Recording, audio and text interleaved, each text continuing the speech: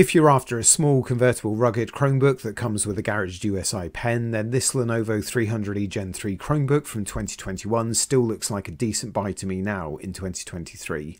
Having used it for a few months, in this full review I'll take you through everything you need to know to consider this against any other Chromebook you're shortlisting to purchase. As it's an E model from Lenovo, that means it's part of the education-focused lineup of Chromebooks they offer, hence the toughened build to survive the classroom. If you're at school and already have this Chromebook, or if your kids have it, it'll be great to hear from you in the comments to see if you agree or disagree with anything I cover. All models use the AMD 3015 CE processor, have 4GB of RAM and run 64-bit ChromeOS. This particular model has 32GB of storage, but there are others with up to 64GB. Updates to ChromeOS are going to run through to the AUE date of June 2029, so still a decent amount of life left in it at time of filming. There's a small number of variations on this model that don't come with the stylus included.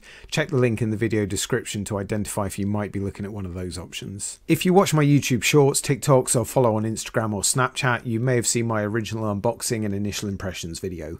I'll link to that in the description. Listed as a grade B refurb, I paid just £110, that's about $138 US. It's like new and it had just one battery cycle, so definitely a bargain. It weighs in at about 1.31 kg, which is about 2.89 pounds, so not the lightest, but it certainly feels well put together. It's an all plastic ABS build with rubber bumpers to give it strength to survive a knock or a fall. You can see the rubber bumpers have a slight speckled finish to them. I do find Lenovo's ABS plastic builds generally feel a lot tougher than other manufacturers' plastic Chromebooks, so I'd have no concerns over this taking a bit of abuse. It's got a rough textured feel to it, which is fine, but I don't particularly think that aids the grip in any way. Port-wise, it's not bad. On the left-hand side, you've got a USB-C 3.2 port for power data and display out, a full-size USB-A 3.2 port, and a headset jack, micro SD card slot, and of course the garage rechargeable USI stylus.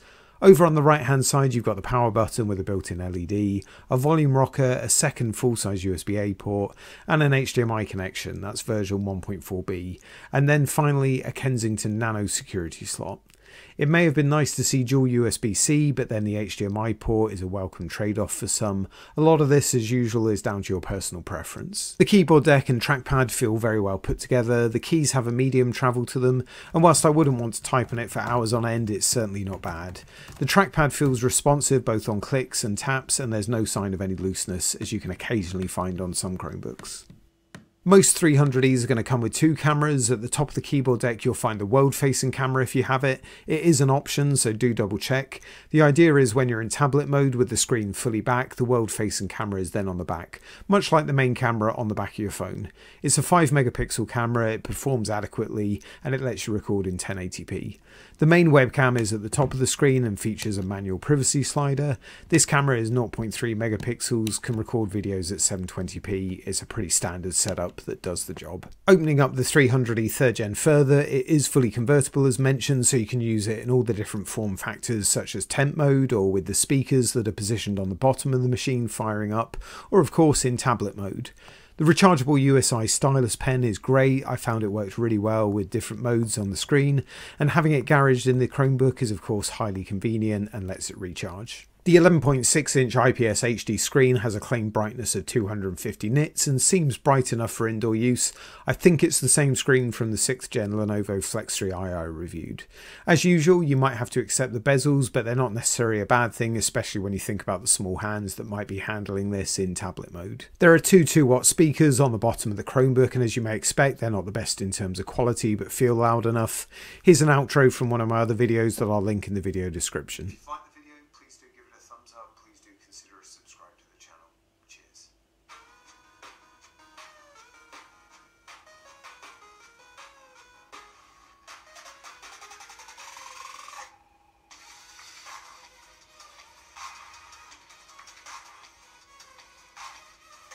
Otherwise, on the bottom of the 300e 3rd Gen, I think it's just a drain hole for the keyboard in case of any accidental spills, and with these 9 screws you can tell it's been designed to be easily taken apart should you need to get into it. Performance with the AMD 3015 CE processor is decent, as you will have seen in the review I did of the Lenovo IdeaPad 3 14-inch, also known as the 14e Gen 2, which features that same processor. You won't struggle with this Chromebook for most normal tasks, it's perfectly snappy, and as you can see here it's absolutely fine with some light gaming like Roblox as well. Benchmark tests do suggest something like the Celeron N4500 might be a better option, but comparing it in general to other Chromebooks with that processor, like the Lenovo Flex 3i 6th Gen for example, most day-to-day tasks may not result in a great real-world difference that I could see. Battery life is also good as you'd hope. My usual test of getting into a second day of average use without feeling the need to recharge was definitely passed. Lenovo quote 10.8 hours on the Google Power Load test. The pen is also rechargeable, but I never found that it would actually run out.